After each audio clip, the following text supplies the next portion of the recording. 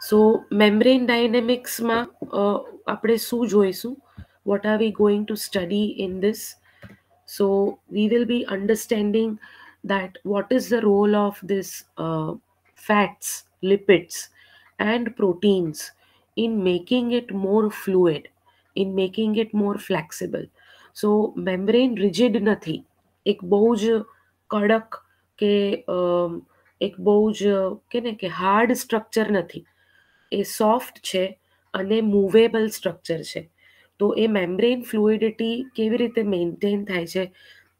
with the help of lipid and the proteins which are actually making the plasma membrane. So that is the first point, transbilayer movement and membrane fluidity. પાછું એવું છે કે આ lipids અને proteins જે છે એ સરખા પ્રમાણમાં, આપણને ખબર છે કે ફ્લુઇડ મોઝેક મોડેલમાં પણ બાયલિપિડ લેયર છે, તો એ સરખા પ્રમાણમાં નથી. ઉપરના લેયર ને નીચેના લેયર વચ્ચે પણ અમાઉન્ટ ઓફ લિપિડ્સ અને પ્રોટીન્સમાં વેરિએશન છે. તો એ શું છે અને એ ક્યાં જોવા મળે, તો એની થોડીક ચર્ચા કરશું. જો ટાઈમ પરમિટ કરશે તો થર્ડ પોઈન્ટ લઈશ, constraints on motility of membrane molecules. Because ઘણી બધી વાર, જેમ એને આગળ આ વિડીયો જોયો એમાં કીધું કે એકદમ ફ્લુઇડ થઈ જાય તો કંઈ પણ એન્ટર થઈ જાય, તો એટલું બધું ફ્લુઇડ બી હોવું જરૂરી નથી. તો ઘણીવાર દેર હેઝ ટુ બી સમથિંગ જે એને કન્સ્ટ્રેન કરે. તો એવા મોલિક્યુલ્સ છે મેમ્બ્રેન પાસે કે જે એની મોટિલિટી એટલે કે મૂવમેન્ટ, એને થોડુંક કંટ્રોલ કરે, એને કન્સ્ટ્રેન કરે. તો એના વિશે આપણે જોઈશું.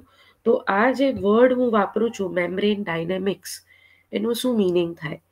તો ડાયનેમિકનો આમ નેચરલ લિટરેચરમાં એટલે કે ઇંગ્લિશ શબ્દ તરીકે ડિક્શનરી મિનિંગ થાય મૂવિંગ, એક્ટિવ, એક્ટિવિટી, ઓકે, એ રિલેટેડ વર્ડ.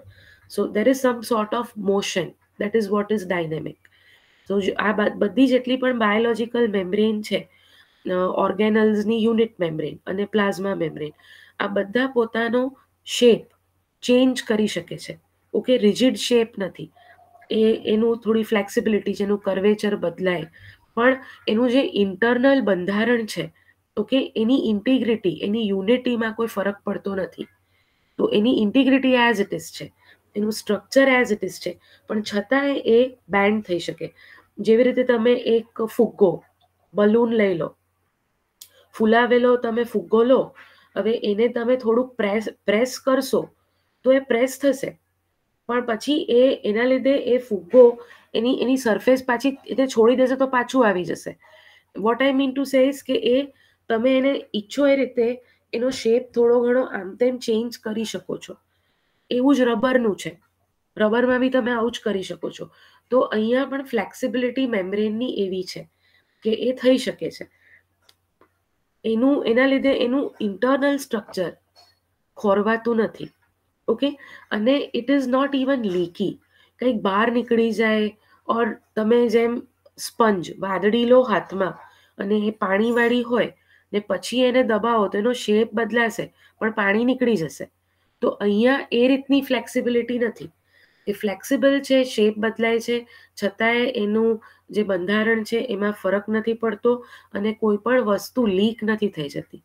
તો આ જે વસ્તુ છે એ that is what is dynamism and that is what is dynamic. So it is the motion that occurs in the membrane and its transient structures. એમાં હાજર રહેલા lipids, પ્રોટીન્સના એમાં ફેરફાર થવો, એના મોશન્સ થવા, એને આપણે ડાયનેમિક મોશન કહીએ છીએ. તો એ શું છે, જ્યાં સુધી આ નહીં સમજાય ત્યાં સુધી એ જે ટ્રાન્સપોર્ટ મિકેનિઝમ્સ કરે છે ને એ નહીં સમજાય. એટલે આપણે ડાયનેમિક્સ સમજવું ઇઝી છે. અને તમને આ PS વર્માના સેમ ચેપ્ટર, જે ચેપ્ટરમાં તમે ફ્લુઇડ મોઝેક મોડલ વાંચશો, એટલે કે ચેપ્ટર નંબર 5, જેમાં તમને આ પર્ટિક્યુલર પ્લાઝમા મેમ્બ્રેનના સ્ટ્રક્ચર્સ, કમ્પોઝિશન અને ફ્લુઇડ મોઝેક મોડલ મળશે, એ જ ચેપ્ટરમાં તમને મેમ્બ્રેન ડાયનેમિક્સ પણ મળશે. ઓકે, એટલે એમાંથી તમારે વાંચવાનું. હવે એમાં જે આ ફર્સ્ટ પોઈન્ટ હતો મેમ્બ્રેન ડાયનેમિક્સમાં, મેમ્બ્રેન ફ્લુઇડિટી, તો આની ચર્ચા કરીએ છીએ, કારણ કે મેમ્બ્રેન ફ્લુઇડિટી ઘણું બધું લિપિડ બેઝડ છે. એમાં લિપિડ્સનો રોલ વધારે છે. કયા લિપિડ્સનો? ફોસ્ફોલિપિડ્સ અને કોલેસ્ટ્રોલ. તો આ બેનો વધારે રોલ છે. તો એ શું છે એનું થોડુંક આપણે હવે વાત કરીએ. તો મેમ્બ્રેન ફ્લુઇડિટી આઈડિયલી લિપિડ્સ અને ટેમ્પરેચર ઓરિએન્ટેડ છે. એટલે જ્યારે લો ટેમ્પરેચર થઈ જાય તો મેમ્બ્રેન પોતાની ફ્લુઇડિટી બદલે છે, એટલે સ્ટેટ ઓફ એનો ફોર્મ ચેન્જ થઈ જાય અને એ ફ્લુઇડ પરથી સોલિડ સ્ટેટ થઈ જાય. કેમ? કારણ કે જે ફોસ્ફોલિપિડ્સ છે એ વધારે ક્લોઝલી પેક થઈ જાય. એઝ ટેમ્પરેચર ઓછું થયું તો એ વધારે ક્લોઝલી પેક થઈ જાય. એટલા માટે એ વખતે જ્યારે ટેમ્પરેચર ફ્લક્ચ્યુએટ થશે ત્યારે ડેફિનેટલી આ મેમ્બ્રેન ફ્લુઇડિટી ઓછી થતાં સોલિડિફિકેશન વધારે થશે. ઓકે, અને આ બધા જ ફેઝિસના લીધે સેલ્સનું શ્રિંકેજ, એનું એક્સપાન્શન આ પોસિબલ છે. અને this is directly linked up with, જો તમે હ્યુમન્સની વાત કરો તો આપણા હોમિયોસ્ટેટિક મિકેનિઝમ સાથે પણ જોડાયેલું છે. કેમ? કારણ કે આપણું ફિઝિયોલોજિકલ ટેમ્પરેચર એક રેન્જમાં હોય અને એ દરેક વ્યક્તિનું પાછું થોડું ઘણું વધઘટ થાય અને એ એડજસ્ટ થતું હોય વિથ એક્સટર્નલ એટમોસ્ફિયર. એટલે જ આપણે વોર્મ બ્લડેડ એનિમલ્સ છીએ. ઓકે, આપણે કોલ્ડ બ્લડેડ એનિમલ્સ નથી. We are હોમિયોથર્મિક. તો એ જે વસ્તુ થાય છે એટલે ટેમ્પરેચર થોડું ઘણું ચેન્જ થઈ રાખે છે. હવે એ એકોર્ડિંગ ટુ દેટ ચેન્જીસ જે સેલ મેમ્બ્રેન છે એ સેલ મેમ્બ્રેનની ફ્લેક્સિબિલિટી પણ બદલાશે. તો જો ટેમ્પરેચર ઓછું થશે તો એ વધારે સોલિડ સ્ટેટમાં જશે. કેમ? કારણ કે ફોસ્ફોલિપિડ્સ જે છે એ વધારે ક્લોઝલી પેક થશે. મોસ્ટ ઓફ ધ મેમ્બ્રેન્સ એમાં અનસેચ્યુરેટેડ ફેટી એસિડ્સ જે છે એ આ વધારે ફ્લુઇડિટી માટે રિસ્પોન્સિબલ છે રાધર દેન સેચ્યુરેટેડ ફેટી એસિડ્સ. કેમ એવું છે? કારણ કે આ જે અનસેચ્યુરેટેડ ફેટી એસિડ્સ છે એમાં કિંક્સ છે. કિંક્સનો શું મિનિંગ થાય? કિંક્સ એટલે કે એના ફોર્મેશન, કેમિકલ કોન્સ્ટિટ્યુશનમાં એની અંદર એવા કર્વેચર, શાર્પ એંગલ્સ એ બનાવે છે. જ્યારે તમે એનું કેમિકલ કોન્સ્ટિટ્યુશન જુઓ તો તમને ખ્યાલ આવે, જેમ કે આ બેઉમાં તમે ડિફરન્સ જોઈ શકો છો. અહીંયા સેચ્યુરેટેડ હાઇડ્રોકાર્બન, તો એના આ એન્ડ્સ જે છે એ વધારે સીધા છે. જ્યારે અહીંયા ગાડી તમે આ એનો ટેલવાળો પોર્શન જુઓ તો આ વધારે કિંક્સ છે. ઓકે, ક્રેન્કી છે. વાય? બિકોઝ અહીંયા કર્વેચર, શાર્પ કર્વ્સ વધારે છે. જેટલું આ શાર્પનેસ વધારે હશે એટલી ફ્લેક્સિબિલિટી, ફ્લુઇડિટી વધારે રહેશે. જેટલી એ ઓછી થશે એ વધારે વિસ્કસ થશે, જેલ જેવું થશે, એટલે વધારે સોલિડ સ્ટેટ તરફ જશે. તો આ ડિપેન્ડ કરે છે કે મેમ્બ્રેનમાં અનસેચ્યુરેટેડ ફેટી એસિડ ને ફેટી એસિડ જે રીતના જે પ્રમાણમાં હોય એ પ્રમાણે એ લોવર ટેમ્પરેચર પર કેવી રીતે પોતાની ફ્લુઇડિટી મેન્ટેન કરે છે એ ત્યાં આવીને અટકે છે. આમાં જે અનસેચ્યુરેટેડ ફેટી એસિડ્સ છે એના માટે એક કોન્સેપ્ટ છે, એને ફેઝ ટ્રાન્ઝિશન કહેવાય. સો સિન્થેટિક બાયલેયર જે છે એ મોસ્ટલી આ ફોસ્ફોલિપિડ્સ જે છે એ ફોસ્ફોલિપિડનું જે બનેલું લેયર છે એ જ્યારે લિક્વિડથી આવી રીતે જેલ કે વિસ્કસ સ્ટેટ તરફ જાય, ઓકે, એક પર્ટિક્યુલર થ્રેશોલ્ડ લિમિટ હોય આ બધું થવાની. તો એક જ્યારે કેરેક્ટરિસ્ટિક ફ્રીઝિંગ પોઈન્ટ અચીવ થાય ત્યારે એ સ્ટેટને આપણે ફેઝ ટ્રાન્ઝિશન કહીએ છીએ. ઓકે, તો જ્યારે આપણે અહીંયા આવું કીધું કે ભાઈ ટેમ્પરેચર લોવર થયું, ઓછું થયું અને એને ફ્લુઇડમાંથી એ સોલિડ થયું. ઓકે, તો સોલિડ એટલે આપણે માનીએ છીએ એવું હાર્ડ સોલિડ નહીં, પણ સોલિડ એટલે કે થોડુંક વધારે રિજિડ ક્રિસ્ટલાઇન થયું ઓર મે બી જેલ જેવું થયું, વિસ્કસ થયું. તો એ જે પોઈન્ટ પર, જે ટેમ્પરેચર પર એ આ થાય છે, that is going to be the characteristic freezing point. અને એ જે ચેન્જ ઓફ સ્ટેટ છે એને ફેઝ ટ્રાન્ઝિશન કહેવાય. ઓકે, સો આ કોન્સેપ્ટ આ પર્ટિક્યુલર અનસેચ્યુરેટેડ ફેટી એસિડ સાથે લિંક્ડ અપ છે. હવે એકોર્ડિંગલી મેમ્બ્રેનની ફ્લુઇડિટી અલગ અલગ ટેમ્પરેચર પર અલગ અલગ રીતે મેન્ટેન થાય. તો જો લોવર ટેમ્પરેચર આવ્યું એટલે કે આપણું જે નોર્મલ ફિઝિયોલોજિકલ ટેમ્પરેચર છે એના કરતાં ટેમ્પરેચર ઓછું થયું, તો નોર્મલ ફિઝિયોલોજિકલ ટેમ્પરેચર એટલે શું? તો નોર્મલ ફિઝિયોલોજિકલ ટેમ્પરેચર મીન્સ કે આપણા બોડીનું જે સામાન્ય તાપમાન આપણે 32 ડિગ્રી સેલ્સિયસ કહીએ છીએ, તો એ જે 32 પોઈન્ટ સમથિંગ, ઓકે, એ જે વેરિએશન છે that is our physiological temperature. એનાથી નીચે હશે, ઓકે, તો લિપિડ બાયલેયર ના આ ચેન્જીસ, અનસેચ્યુરેટેડ ફેટી એસિડ્સ ને ફેટી એસિડ્સના ચેન્જીસના લીધે એ સેમી સોલિડ જેલ ફેઝમાં જાય, તો એને પેરાક્રિસ્ટલાઇન સ્ટેટ કહેવાય. જો એ વધારે, આ તો નીચે થઈ ગયું, પણ ફિઝિયોલોજિકલ ટેમ્પરેચર કરતાં વધારે ટેમ્પરેચર પર જાય છે, તો ત્યારે શું થશે, તો ત્યારે એ વધારે નો ડિસઓર્ડર, વધારે ફ્લુઇડ સ્ટેટમાં જશે, વધારે લિક્વિફાઈ થઈ જશે, તો એને લિક્વિડ ડિસઓર્ડર્ડ સ્ટેટ ઓર ફ્લુઇડ સ્ટેટ કહેવાય. સો at that time it is like a sea of constantly moving lipids. પણ પાણી જેવું ના હોય, પણ ડેફિનેટલી જેલ જેવું પણ ના હોય. So it is more liquid ડિસઓર્ડર્ડ state.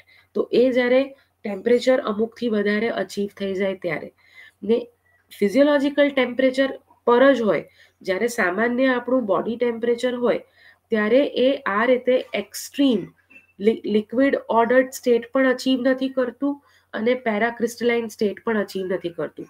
It remains in its appropriate moderate ફ્લુઇડિટી.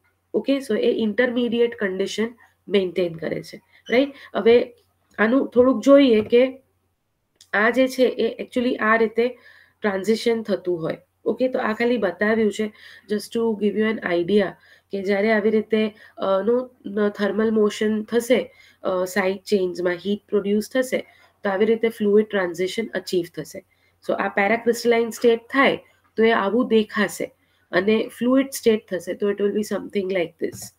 Okay, હવે આ જે વસ્તુઓ થાય છે એ એના લીધે બીજો એક કોન્સેપ્ટ જે લિપિડ મોલિક્યુલ ધરાવે છે, જેના લીધે આ ફ્લુઇડિટી અને આ ડિફરન્ટ જેલ કે વિસ્કસ સ્ટેટ ઓર ફ્લુઇડ સ્ટેટ અચીવ થાય છે, that is because of this particular phospholipids different types of movements. એમાંની એક મૂવમેન્ટ છે એની ફ્લિપ ફ્લોપ મૂવમેન્ટ, એક એની લેટરલ મૂવમેન્ટ છે, આપણે આને ડિટેલમાં જોઈશું. એક એની મૂવમેન્ટ છે which is what is ફ્લેક્શન, okay, અને એક છે લેટરલ શિફ્ટ. તો આ રીતની બધી જે મૂવમેન્ટ્સ છે એના લીધે આ ચેન્જીસ પોસિબલ છે. એટલે ટેમ્પરેચર તો એનો રોલ પ્લે કરે જ છે, પણ અલ્ટિમેટલી જે પ્લાઝમા મેમ્બ્રેનનું કોન્સ્ટિટ્યુશન છે that is also equally important. તો આ કેવી રીતે થાય છે? સો લેટરલ મૂવમેન્ટનો શું મિનિંગ થાય પહેલા? તો lateral movement means, just a minute,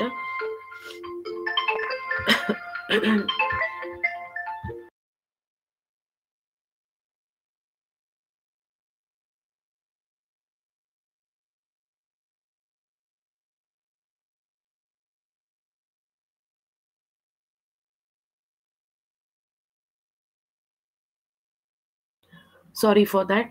so lateral મૂવમેન્ટનો શું મિનિંગ થાય? લેટરલ મૂવમેન્ટ તમે અહીંયા જોઈ શકો છો કે આજુબાજુના જે ફોસ્ફોલિપિડ્સ છે અંદર અંદર એક્સચેન્જ થઈ જાય, that is what is lateral movement. Any position બદલાય, જે આ એરોઝથી બતાવી છે કે આ જે પર્ટિક્યુલર ફોસ્ફોલિપિડ છે એ અહીંયા આવી જાય અને આ સાઈડ મૂવ થઈ ગયું, ક્યાં તો આ જે છે એ અહીંયાથી અહીંયા થાય. હવે આ રીતની મૂવમેન્ટ ફ્રિકવન્ટલી થતી હોય છે ઇન પ્લાઝમા મેમ્બ્રેન. પણ આ જે ફ્લિપ ફ્લોપ એટલે કે ઉપરથી નીચે આવવું, ઓકે, એટલે આ જે નીચેના લિપિડ લેયરમાં આ જે પર્ટિક્યુલર ફોસ્ફોલિપિડ મોલિક્યુલ હાજર છે એ ઉપર જતું રહે અને ઉપરવાળો નીચે આવે, આવું ઓછું બનતું હોય, રેરલી બનતું હોય. એટલે એવું કહી શકાય મહિનામાં એકાદ વાર. ઓકે, એ રીતની આ મૂવમેન્ટ થઈ. બીજી કઈ મૂવમેન્ટ છે? આ બે પ્રકારની થઈ. સો આને આપણે ડિસ્ક્રાઇબ પછી કરશું, but we C another movement that is ફ્લેક્શન. Okay, તો ફ્લેક્શન એટલે શું કે આ જે પર્ટિક્યુલર એક મોલિક્યુલ છે, ઓકે, તો આ એક મોલિક્યુલમાં હવે તમને ખબર છે કે હાઇડ્રોફિલિક, હાઇડ્રોફોબિક, એટલે કે પોલર અને નોન પોલર એન્ડ્સ, એવી રીતે આ ફોસ્ફોલિપિડમાં આવેલું હોય. તો ફ્લેક્સ શબ્દ આવે ફ્લેક્શન પરથી. ને ફ્લેક્શન એટલે શું કે કોઈ પણ વસ્તુને તમારે એનું એંગલ ઓછું કરવું, that is what is flex.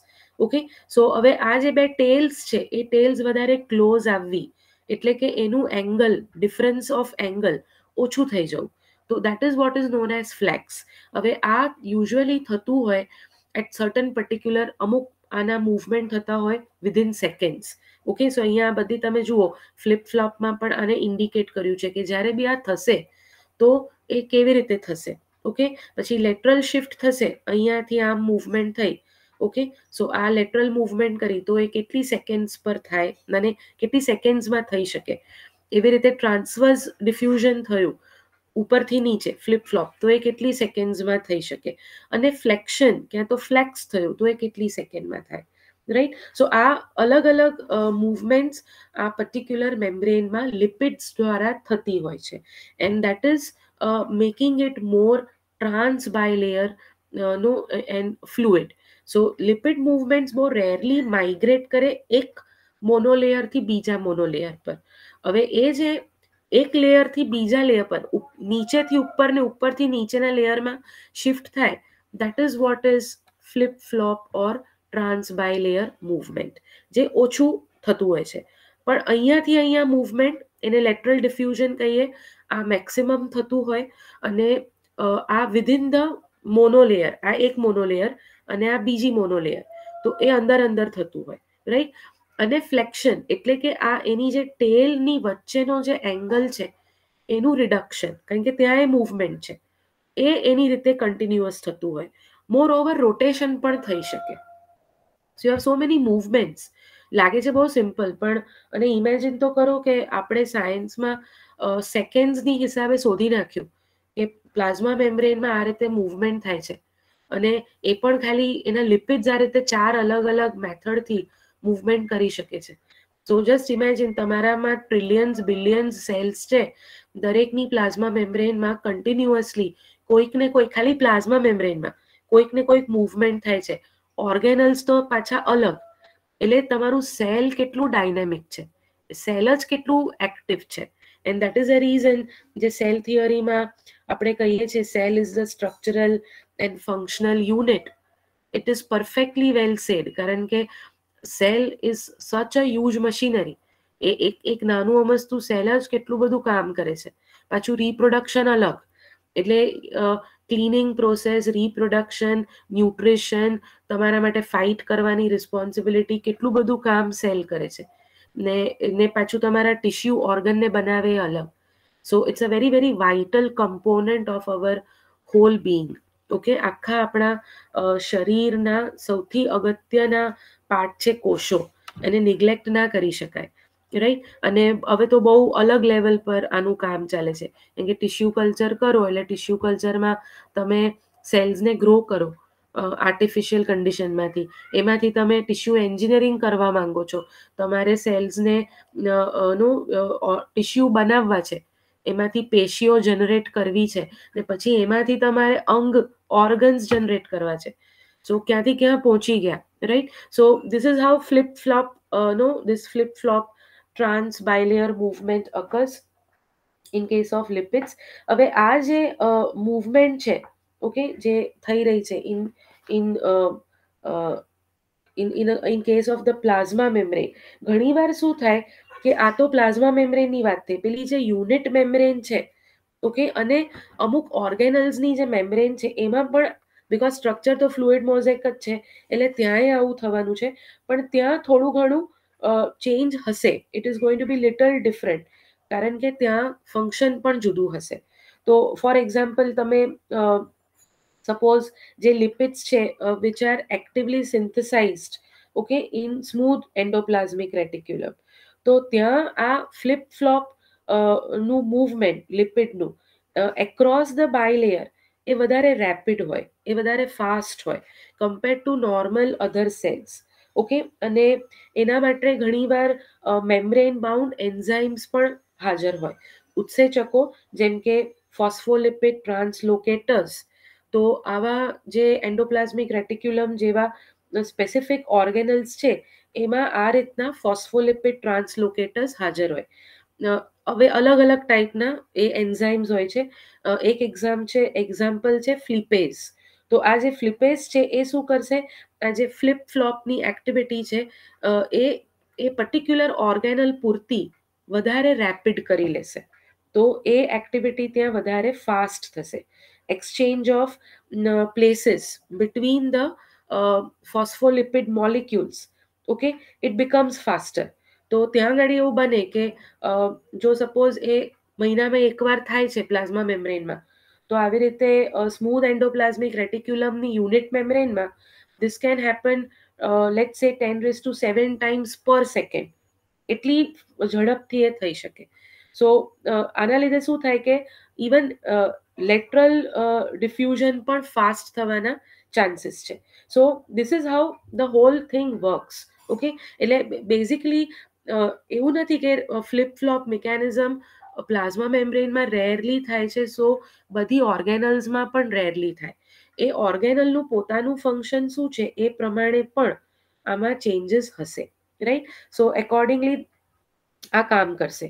હવે ઘણીવાર એવું પણ હોય છે કે ઘણા બધા નો મેમ્બ્રેન ટ્રાન્સપોર્ટ પ્રોસેસીસ અને એન્ઝાઇમ એક્ટિવિટીઝ આ જે ટેમ્પરેચરના લીધે ફ્લુઇડિટી ઓછી થઈ અને વિસ્કોસિટી વધી, તો એના લીધે આ એક્ટિવિટીઝ ઘણીવાર બંધ પણ થઈ જાય. એટલે જે ટ્રાન્સપોર્ટ પ્રોસેસ છે, આપણને ખબર છે પ્લાઝમા મેમ્બ્રેનનું કામ છે વસ્તુઓને અંદર લેવું, વસ્તુઓને બહાર કાઢવું, અને એવું જ એક્ટિવિટી એન્ઝાઇમ એક્ટિવિટીઝ બી સેલ્યુલર આસ્પેક્ટમાં કન્ટિન્યુઅસ ચાલતી હોય. પણ જો ફ્લુઇડિટી ચેન્જ થઈ, તો ફ્લુઇડિટી ઘણીવાર એક પર્ટિક્યુલર લિમિટ પર પહોંચે ને પછી આ ટ્રાન્સપોર્ટ મિકેનિઝમને સીઝ કરી દે, એને સ્ટોપ કરી દે. એવું જ એન્ઝાઇમ એક્ટિવિટીને પણ સ્ટોપ કરી શકે. ઓકે, દેટ કેન હેપન જો તમે ટુવર્ડ્સ વિસ્કોસિટી ગયા તો. હવે એના બદલે જો ફ્લુઇડિટી વધી ગઈ તો, એટલે સપોઝ તમે ફ્લુઇડિટી મોડરેટ જે હોવી જોઈએ તમારા બોડી ટેમ્પરેચર, ફિઝિયોલોજીકલ ટેમ્પરેચરના હિસાબે, એના કરતાં વધારે ટેમ્પરેચર આવ્યું, હાયર ટેમ્પરેચર આવ્યું અને ફ્લુઇડિટી વધી, તો શું થાય? તો ઇન દેટ કેસ ઘણી બધી મેમ્બ્રેન્સ, એના જે રિસેપ્ટર્સ છે, okay, for example receptors four hormones on to our મેમ્બ્રેન્સ, okay, એનું એ વિડ્રો થઈ જશે.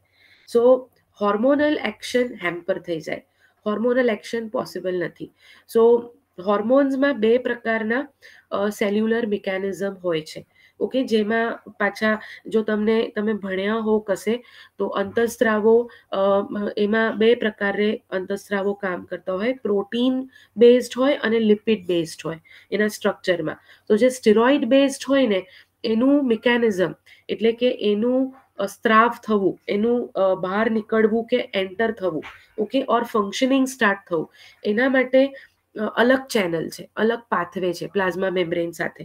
અને પ્રોટીન ઓરિએન્ટેડ કે પ્રોટીન બનેલું જે હોર્મોન છે એનું અલગ મિકેનિઝમ છે. ઓકે, હવે એ જે મિકેનિઝમ જ્યાં ગાડી લિપિડ બાયલેયરની ફ્લુઇડિટી મેટર કરતી હોય, જો ટેમ્પરેચર વધી ગયું, તો એના લીધે શું થશે કે આ હોર્મોન એ પોતાનું પાથવે જેના લીધે એની એન્ટ્રી એક્ઝિટ થવી જોઈએ એ થશે નહીં.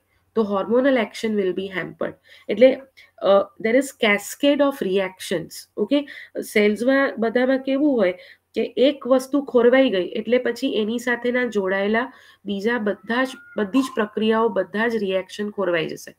અહીંયા પણ એવું થશે કે જો ફ્લુઇડિટી થોડી ચેન્જ થશે, તો એની ઇમ્પેક્ટ અમુક પ્રકારના કેમિકલ્સ, અમુક પ્રકારના મોલિક્યુલ્સ, એનો ટ્રાન્સપોર્ટ, અમુક પ્રકારના એન્ઝાઇમ્સ, અમુક પ્રકારના હોર્મોન્સ, એના ઉપર ડેફિનેટલી અસર કરે. બહુ લો થઈ જાય તો કાર્યક્રમ બંધ થઈ જાય, ટ્રાન્સપોર્ટ નહીં થાય. બહુ વધી જાય તો હોર્મોન જેવા જે મિકેનિઝમ્સ છે એ બંધ થઈ જાય. તો આ એક that is a reason ફ્લુઇડિટી is so important. Okay, આ ચર્ચા કરવી એટલે પણ જરૂરી છે. તો આ હતું કે કેવી રીતે એના ફોસ્ફોલિપિડ્સની મૂવમેન્ટની આપણે અસર થાય છે. હવે એવું જ બીજું જે મટીરિયલ જે પ્લાઝમા મેમ્બ્રેનમાં મેક્સિમમ જોવા મળે છે in એબેન્ડન્સ, that is what is cholesterol. Now cholesterol is known as fluidity buffer. Okay, એને ફ્લુઇડિટી બફર તરીકે ઓળખાય, કારણ કે એનું પણ મેન્ટેનન્સમાં ઘણું કામ છે. અને ઘણા બધા યુકેરિયોટિક પ્લાઝમા મેમ્બ્રેનમાં બહુ જ મોટા પ્રમાણમાં કોલેસ્ટ્રોલ જોવા મળે છે. So it is something like, up to one molecule for every phosphate lipid molecule. There is going to be one cholesterol, એટલે એક કોલેસ્ટ્રોલ અને એક ફોસ્ફોલિપિડ મોલિક્યુલ, એટલે હદ સુધીમાં એનું પ્રમાણ છે. સો યુ કેન ઇમેજિન કેટલું બધું હોઈ શકે. ને this molecules Orient themselves, A cholesterol જે છે it ઓરિયન્ટ્સ itself in the lipid bylayer. એ એવી રીતે એને ઓરિયન્ટ કરે કે જે એનું એનું પર્ટિક્યુલર હાઇડ્રોક્સિલ ગ્રુપ છે એ નો it remains close to the polar head of the phospholipid. અને એના લીધે શું થશે કે જે એની સ્ટીરોઇડલ રિંગ છે, હું તમને બીજા એક પહેલા પિક્ચર પર લઈ જાઉં. સો આ વધારે સમજવા માટે ક્લિયર છે. સો આ જે છે, આ વચ્ચેની જે લાઈન છે આખી, ઓકે, તમે આ નીચેનો ડાયાગ્રામ પહેલા જુઓ. આ આપણું ફોસ્ફોલિપિડ બાયલિપિડ લેયર છે.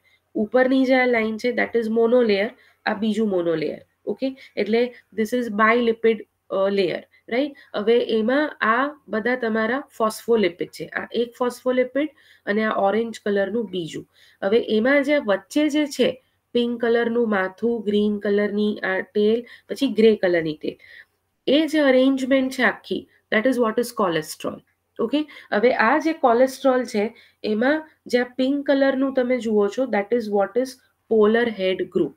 એ કોલેસ્ટ્રોલનું પોલર હેડ ગ્રુપ છે. ઓકે, અને આ જે તમે હેક્ઝાગોનલ આખી ગ્રીન કલરની સ્ટ્રક્ચર જુઓ છો, that is the rigid planar steroid ring of cholesterol. Rigid planar steroid ring of cholesterol. Okay, અને એની સાથે આ ગ્રે કલરનું જે સ્ટ્રક્ચર છે that is known polar hydrocarbon tail. Okay, સો હવે આ એનું સ્ટ્રક્ચર એવી રીતે ગોઠવાયેલું છે આ પર્ટિક્યુલર મોલિક્યુલ્સની સાથે કે આના લીધે શું થાય છે કે એ જગ્યા બનાવી દે છે, and that is why flexibility generate કરે છે. અને અમુક રિજનને એ સ્ટીફ કરી દે છે. એટલે શું થાય કે અહીંયા આટલા પોર્શન સુધી આ પર્ટિક્યુલર ફોસ્ફોલિપિડનું જે મોલિક્યુલ છે એ વધારે તમને એક્શન નહીં બતાવી શકે. એને જો મૂવમેન્ટ ફ્લુઇડિટી કરવી હોય, શેપમાં ચેન્જીસ કરવા હોય, તો આ નીચે વધારે પોસિબલ છે, કારણ કે અહીંયા ગાડી આ પર્ટિક્યુલર નોન પોલર હાઇડ્રોકાર્બન ટેલ એ દૂર છે અને એને હિન્ડર નથી કરતી. પણ અહીંયા એનું કનેક્શન એ રીતે સેટ કર્યું છે કે this region becomes more stiff, okay, by this cholesterol. અને આ વધારે રિજિડ છે, જ્યારે આ રિજિડ નથી. એટલે આટલો પોર્શન એ વધારે ફ્લુઇડ થઈ જાય છે. સો this is a role played by cholesterol molecule, that it orients themselves in lipid bilayer in such a way that their hydroxyl group remain close to polar heads. This is the hydroxyl group remains close to polar head group of the phospholipid, and their rigid stiffened, okay, and rigid plate like the steroid rings, right. They interact with and partly they will immobilize this particular region.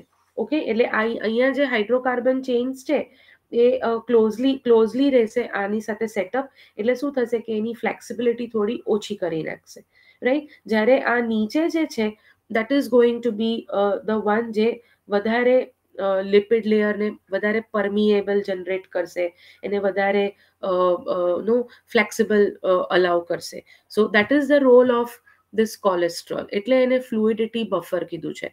So it disrupts the close packing of this hydroxyl chains. Okay, એને અહીંયા તમે જુઓ છો કે yellow કલરનું છે અને બાકીના જે છે એ ફોસ્ફોલિપિડ મોલિક્યુલ્સ છે.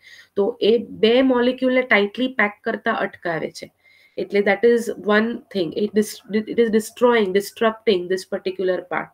ઓકે, પણ એ ક્યારે, જ્યારે બિલો TM નો મિનિંગ શું થાય?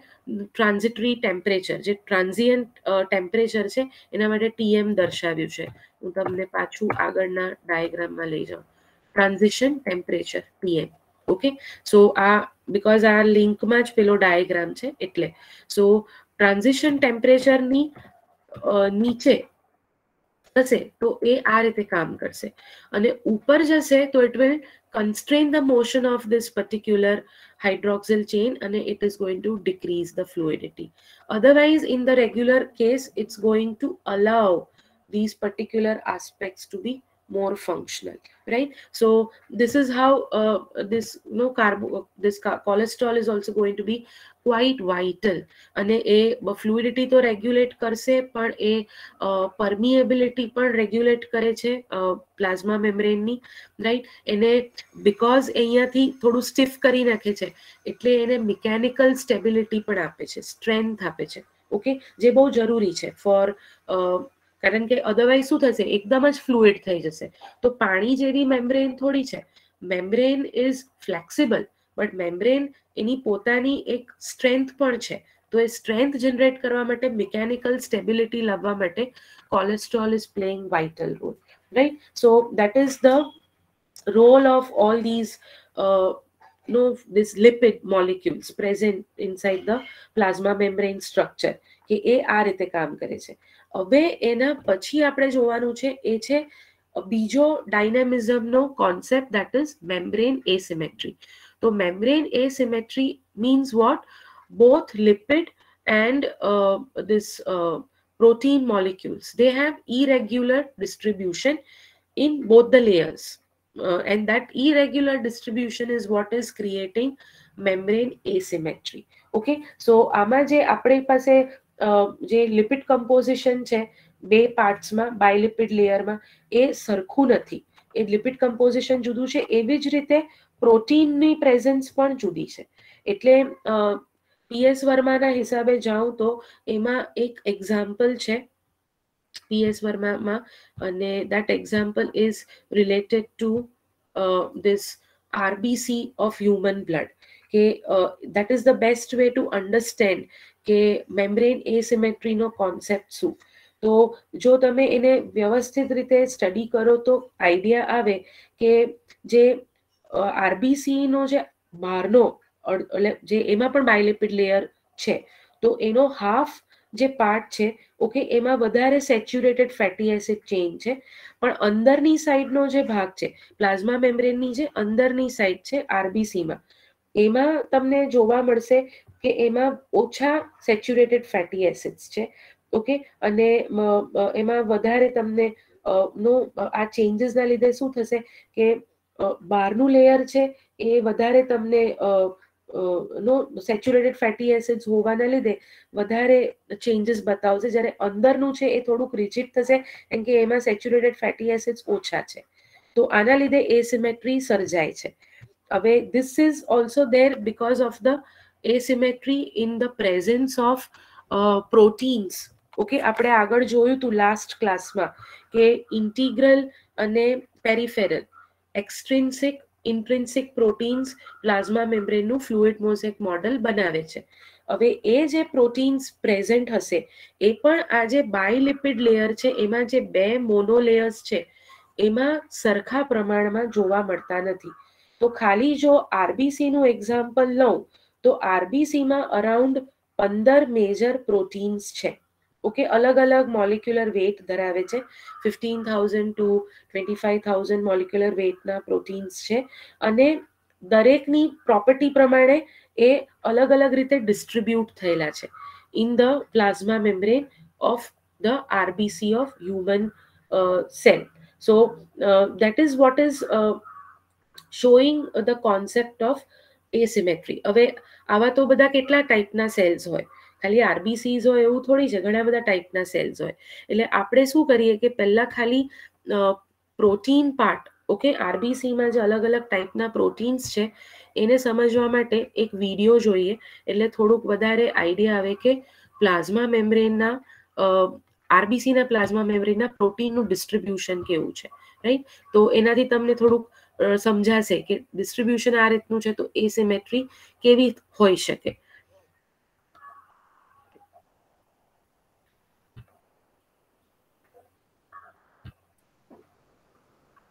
Hello friends, welcome back. It's been a long time. I hope you all are doing well.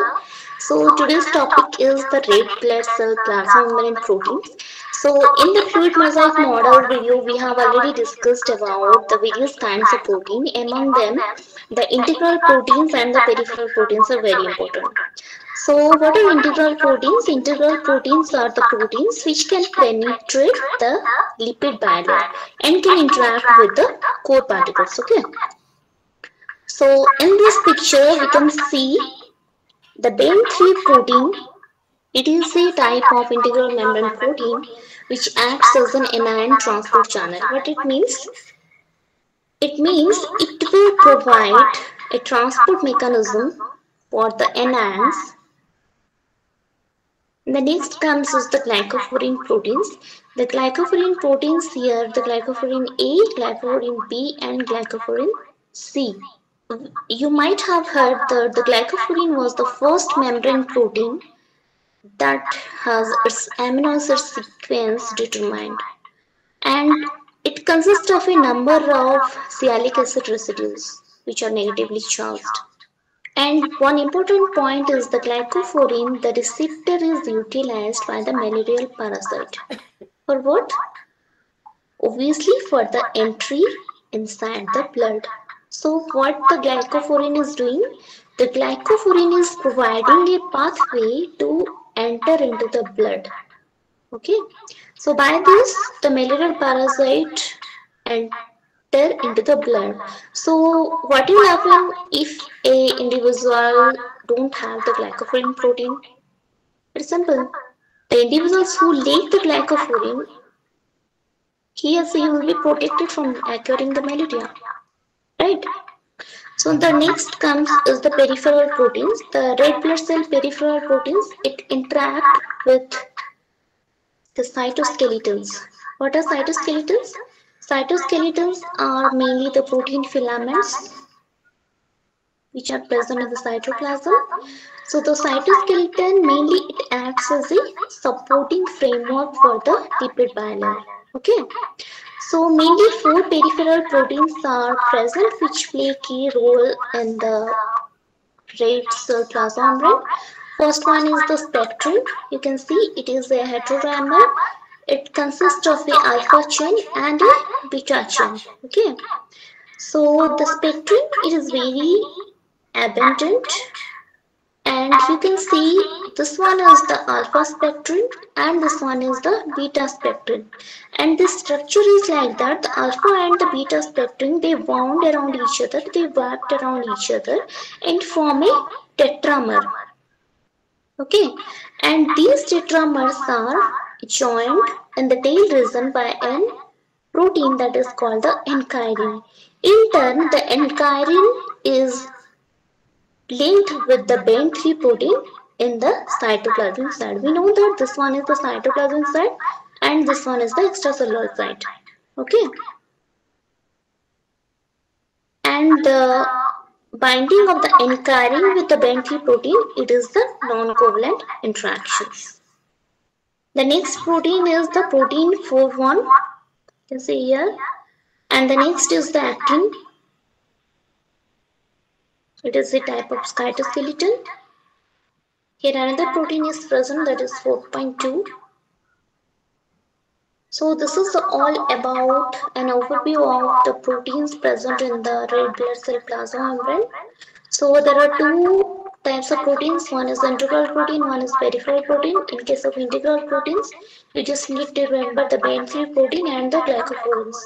And in case of peripheral proteins, the proteins are the spectrin, alpha and beta spectrin, the cytoskeletons, the actin, ankyrin, and the 4.1 and the 4.2 proteins.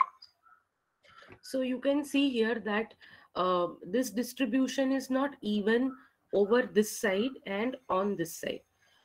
Internal, આ જે નીચેની line છે, okay, જ્યાં બી સ્પેક્ટ્રિન અને actin છે એ સેલની અંદરનો ભાગ છે, સાઇટોપ્લાઝમની તરફનો, અને આ જે છે એ સેલની બહારનો ભાગ છે. હવે અહીંયાના પ્રોટીન્સનું distribution is not the same which is present over here, and that clearly shows the એસિમેટ્રી of the membrane. Okay, સો જેવી રીતે લિપિડ્સમાં ડિસ્ટ્રીબ્યુશન ઇવન એટલે ઇક્વલ અમાઉન્ટમાં નથી, એવું પ્રોટીન્સમાં પણ નથી હોતું, અને એના લીધે એસિમેટ્રિક નો મેમ્બ્રેન એસિમેટ્રી સર્જાય છે. જેમ ફ્લુઇડિટી સર્જાય એમ મેમ્બ્રેન એસિમેટ્રી પણ સર્જાય. ઓકે, એટલે તમારા આમાં PS વર્મામાં તમને આ બધા પ્રોટીન્સ જે અહીંયા અત્યારે આરબીસી ના ડિસ્કસ થયા એની ડિટેલ્સ છે. You can read it. મેં ડેલિબરેટલી આરબીસી એટલે જ લીધું છે કારણ કે આરબીસીની બહુ જ વધારે ડિટેલમાં તમને ત્યાં બુકમાં મળશે, તો એ તમને સમજાય એટલા માટે I had taken up this particular video, right? So I'll not go further with this third point which we need to discuss, that is constraints on the motility of membrane molecules. પણ આ જે આપણે જોયું એને થોડુંક વધારે એકવાર revision oriented એક વિડીયો જનરેટ કરું છું, ડાયનેમિક સેલ મેમ્બ્રેન. તો એ એક આપણે જોઈએ. સો જે તમે થોડુંક આજે સમજ્યા એમાં થોડું એડિશન થાય અને આઈડિયા આવે કે what it is. When you say dynamic cell membrane, what does it mean, right? Hi everyone, we're going to discuss everything you need to know about the dynamic cell membrane in 2 minutes, starting now. So the membrane's role is to basically promote homeostasis. It controls what can go in and what can leave your cell. We use the fluid mosaic model to describe the cell membrane. We say it's fluid because your membrane is actually moving. We call it a mosaic because there are all of these different components within the membrane itself. So we've got these things called proteins, we've got little cholesterol molecules, we've got carbohydrates. So we need to know a little bit about the chemistry that's behind this phospholipid bilayer. So it's called a phospholipid bilayer because it's made up of phospholipids, and there are 2 layers of them, the inside of which are these things called non-polar hydrophobic tails, and the outside of which are these polar phosphate groups, so they like water. Some things can get through the membrane pretty easily. We call this passive transport. Generally, if you're small, uncharged, and hydrophobic, you'll be able to get through easily. Things like gases can move through pretty passively. Active transport is required for larger, more polar molecules. One, because these molecules are tightly packed, so they need space to move through. And polar molecules struggle because they have to fight against all of these non-polar interactions inside the membrane. Factors that can affect fluidity are temperature, whether or not the tails are saturated or unsaturated, and whether or not there's cholesterol present. Temperature, if you increase the temperature, the membrane gets more fluid. If the tails are unsaturated, they're bendy, so they're going to introduce space, and therefore your membrane will be more fluid. Saturated fatty acids are straight lines, so they're going to pack really tightly, and you're going to end up with decreased fluidity of your membrane. Cholesterol actually acts as a buffer, so when the temperature gets too high, the presence of cholesterol actually brings down the fluidity, so your membrane doesn't just break apart and become liquid. And at colder temperatures, it's going to have the opposite effect. So that is all the time we have for today, and we've gotten through everything you need to know about the membrane in 2 minutes. So I hope this gives little clarity about the fluidity part related to the membrane. So I am open for the question. કોઈને કંઈ પૂછવું હોય તો તમે પૂછી શકો છો.